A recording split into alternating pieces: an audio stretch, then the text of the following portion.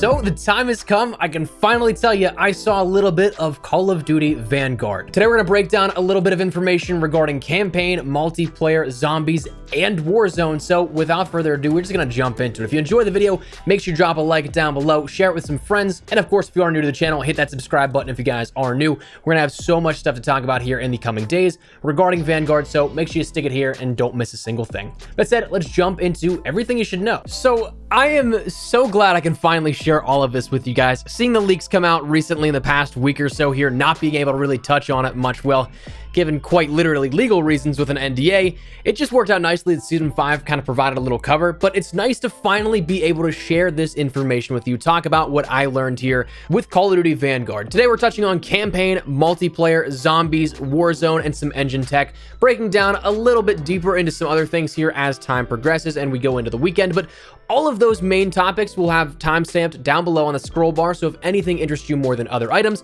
feel free to check it out at your own leisure. Another sort of disclaimer here, a lot of this will be more so relating to the information. Gameplay, I'm not really sure what will be in here just yet. During our briefing, we weren't able to record, so I can't share anything that I saw with you explicitly. The trailer is probably out by now here via the live event within Warzone, so you can check that out for sure, but that probably won't be included in here because as of the time of recording this early, I don't have access to that. But that said, a big thank you to Sledgehammer and Activision for extending an invite to hear about the game early, but that said, let's get into it. Let's start with the core vision of the game. That's what Sledgehammer started off this entire presentation by talking about, in which they talked firstly about how this is going to be international with multiple points of view, and that's something you can see by the sort of rise on all fronts that we've been teased for a couple of weeks now at this point. They stated it's also historically rooted, but more so inspired and not necessarily being tied down, and you can actually see that with the main narrative we'll talk about here in a second, in which it follows a fictional story of the original special forces joined together to crush Operation Phoenix, which intel suggests is to thwart the Gestapo plans at the end of the war. They also stated this is going to be something with unified experiences across all modes and war zones. So kind of continuing on, it seems like how what we've seen in Modern Warfare to an extent where we saw that cross-platform progression, but more so relevant to the same mechanics here, more so in Black Ops Cold War, where you could take things from different elements of the game and transfer them over one-to-one. So like weapon progression and multiplayer, you'd then come over to zombies and it would be the same level you left off with multiplayer. How you could take it then from zombies weapon level progression to Warzone and so on and so forth. You see where that's going with that. Same sort of unified experience.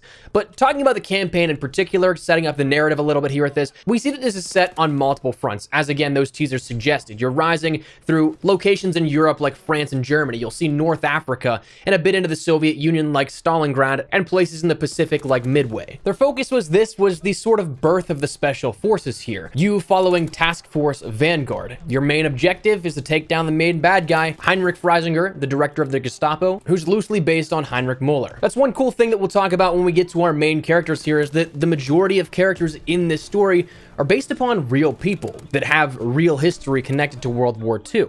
But the events of the campaign will look to take place at the end of the war, where the Soviets have the Germans surrounded. So during this fictional story, it follows the idea of the successors to Hitler, who are trying to figure out who will rise to take his place, and can they get the Nazi ideology and ranks smuggled out of the country before the entire collapse of the Reich. So that is where Project Phoenix comes into play, where Allied leadership believes this is what the Nazis will be sneaking out, manpower and ideology trying to get out of Germany. So that's where Task Force Vanguard comes into play, to identify and stop Project Phoenix. Vanguard is made up of Sergeant Arthur Kingsley of the British 9th Parachute Battalion, taking inspiration from Sidney Cornell, Lieutenant Polina Petrova of the 138th Rifle Division of the Soviet Red Army, taking inspiration from Ludmila Pavlichenko, also seen in the Warzone Easter egg cutscene, if you want to call it that. Captain Wade Jackson of the U.S. Scouting Squadron 6, taking inspiration from Vernon Mike Michael, and Second Lieutenant Lucas Riggs of the Australian 20th Battalion, who takes inspiration from Charles Upham. We learned about how one of the first missions here that we experience actually is relating around their capture and then put into the prisons in Germany here and their sort of escape. But we also ended up seeing a full campaign mission almost in its entirety, where it's the night before D-Day, British paratroopers are trying to land behind enemy lines to disrupt and cause chaos, while then the allies will then storm the beaches of Normandy, but those landings don't quite go as expected. There's a lot of casualties, a lot of planes shot down, and your character, Arthur Kingsley, is that one that is falling out of the sky here. His parachute burns up as he's watching his fellow soldiers burning up and falling to their death. He narrowly escapes death himself by pulling his reserve parachute and falling into a little bit of a lake, climbing out, and then trying to sneak around again behind enemy lines. The entire thing is a seeming stealth mission that is incredibly tense, but when I looked at this and I saw this, the big thing that really struck me was, one, it's the Modern Warfare engine. We'll talk about that in a little bit in more detail, but the game looks beautiful. I thought the Modern Warfare engine looked really good to begin with, but this looks to take it to the next level. They talked about upgrading some of the tech here with the engine, and I think that is absolutely something that is noticeable when you see this for yourself. It wasn't any pre-rendered cinematic or anything like that. It was actually playing right there on, I think it was a PlayStation 5, but it looked incredible. Now, again, unfortunately, I don't have any footage that I can share with you of that, but that'll likely come out very soon here. We ended up seeing things like this happen last year where that ended up being debuted at Gamescom, so wouldn't be surprising if we see it in the next couple of weeks, but I personally thought it looked pretty good.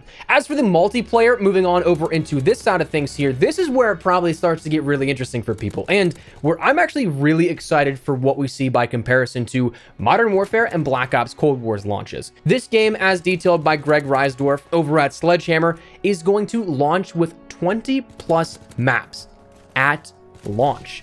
For those of you guys that remembered, we had like, what, 9 with Black Ops Cold War? So this is going to be insane. And the beautiful part is that the majority of these are 6v6 supported maps, 16 of them in fact, all spanning across the Western Front, Eastern Front, North Africa, and the Pacific. So there's going to be a lot of different range of locale and environments that you can play around with, and I'm incredibly excited for that. They also said that there's going to be 4 2v2 maps at launch, with, again, likely more coming throughout the way, although they did say that they're going to be supporting another new mode as well with those same maps, and we'll come back to that in a second. I kind of think I know what this is. They didn't really ever touch on it too much, but then they transitioned into talking about some of the design philosophy here with this, where they said they want to take tactical approach to the design. Gunsmith does return, which is of course very nice. I like the customization Gunsmith offers, but it's also a no-brainer if we're integrating it into Warzone. That's got to kind of be one-to-one here, the way that that works out. But there's going to be new custom ballistics and ammo types that they mentioned, a function where you can place weapons on surfaces and kind of slide in and out of those as well.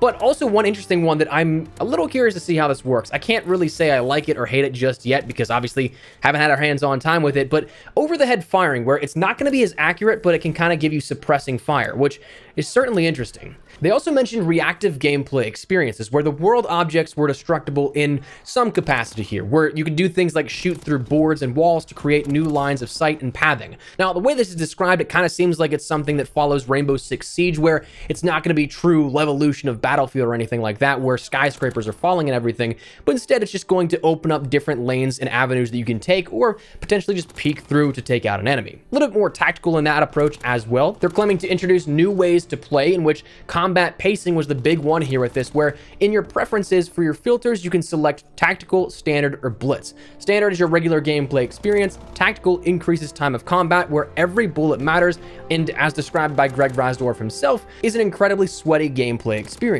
Then blitz is as many players put into a map as possible to create high action experiences that are just pure chaos. Now, I'm going to be totally honest with you here. This was one of those things that was described in a way that was kind of ambiguous. It wasn't necessarily something that was 100% straightforward. It seems like your equivalent to core, hardcore, and then things like ground war, with tactical being sweaty, every gunfight matters, being that kind of hardcore engagement. Blitz being as many players in one map as possible, kind of being that ground war style of gameplay. But again, it wasn't really explicitly stated. The final thing they closed out the multiplayer side of discussion here with was something of a brand new mode called Champion Hill. This being a mix of battle royale, gunfight, and an evolving gameplay of weapons and progression. Now, there's a little bit of information here that they gave us, but that stuff is off the record, still under NDA, so stay tuned for more. We may be able to share more of that soon, but right now, that's all there is that can be publicly discussed. As for zombies jumping over into this will be something that's really interesting because Treyarch is leading the development here on this. It's a first franchise crossover type of thing here that's happening, and very curious to see what that leads to. This is going to tell the prologue of the Cold War Zombies storyline, so before Die Maschine. And if you remember that initial intro cutscene that we ended up getting way back now at this point, that's quite literally from World War II, so this is a perfect tie-in in all honesty. So I'm excited to see where this goes from here, and of course to see Treyarch continue that storyline in a sort of prologue fashion. And not to mention, I really enjoyed Zombies this year. I think they did a phenomenal job at keeping the hardcore players and those that have been around for a long time engaged in new features, tech and all, while also making it very easy for new fans to pick up and enjoy. It's not something that you're stuck behind this barrier of entry if you need to know this piece of lore, that Easter egg, and things like that. It's pretty straightforward, and I really enjoyed that. Also, I really hope this means we get more mastery camos for Zombies, and hopefully this time in Warzone. And speaking of Warzone, we didn't get too much in terms of intel on many things in terms of the quantity of things we learned about, but the information that we did get is absolutely massive. Number one, Raven is still leading development. Number two, there's a brand new Warzone map coming later this year, and by brand new, it sure sounds like we're not going to have Verdansk reskinned or anything like that, but instead a brand new experience, a brand new map. They didn't offer up any details on location, on sizing or anything like that, but the prospect and idea of a brand new Warzone map definitely gets me excited here at this. The beautiful thing though is they also mentioned a new anti-cheat system that is coming day one with Vanguard, and can I get an amen for that, man? You have no idea how hard that was to keep my mouth shut on that stuff, because that was pain. I wanted to scream it from the rooftops, man. Now, I will say that right now that brand new Warzone map was stated as coming later this year, so that doesn't seem like it's going to be a day one thing here at this, but instead later this calendar year. So up until December 31st, if I were to guess, we kind of saw this happen with Rebirth Island and Black Ops Cold War, so maybe season 1 here at that. But we also ended up seeing on the anti-cheat discussion as well that that's day one of the Warzone experience. So that could be something that comes if there's integration at launch, or again, it might be slightly delayed until when we get that new map, if that's when the integration happens. We don't quite know just yet what that is. There wasn't expanded upon at all, so just keep an open mind, but know that those are coming eventually. Now, they did mention also that the tech and engine of Warzone are one and the same with Vanguard, so it is going to be seamless integration, and they did confirm that that metaverse connecting the universes of COD, Vanguard, Cold War, and Modern Warfare and beyond are all going to be there as well. And they also stated a massive calendar of post-launch content is in the pipeline for Warzone and Vanguard.